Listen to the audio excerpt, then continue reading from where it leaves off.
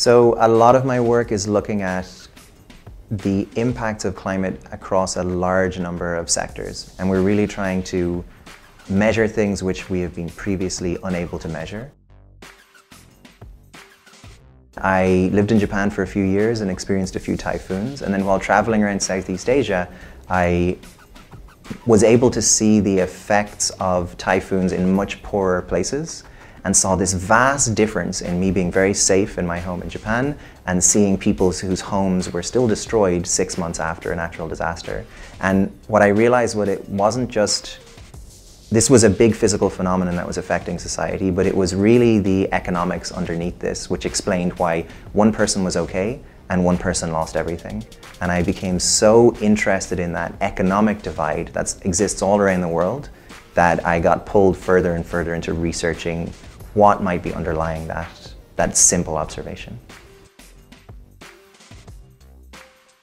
The social cost of carbon is the cost to society of emitting an extra ton of carbon. So this is the sum of all the benefits and costs of emitting carbon dioxide. So in some places we could imagine that if we're warmer, maybe in some parts of the world crops will grow better. And so that's a benefit. And in some places, if it gets warmer, we'll have more heat waves, more people will be dying. And so that's obviously a cost.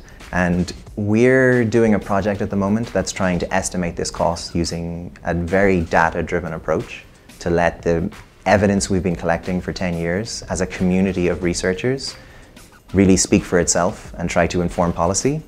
The reason why it's so interesting and why it's maybe groundbreaking is because no one has really based this idea of damages on the evidence of damages before. A lot of the policy that we were using beforehand was based on numbers that were using assumptions for what those damages might be without really letting the evidence inform it. So we're taking a very strong stand about the standard of evidence for climate policy. EPIC is a really interesting place because it has a whole spectrum of activities, from very well-informed theoretical economics work all the way through to policy outreach with a lot of very good and groundbreaking empirical work in between.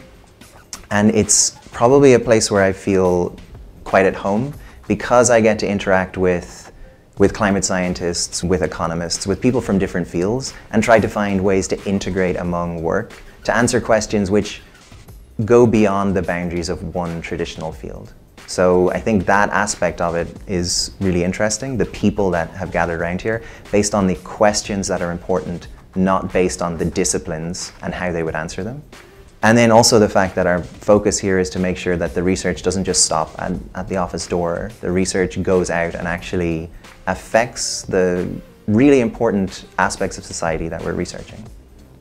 So it's not just research for research's sake, it's research to actually influence policy.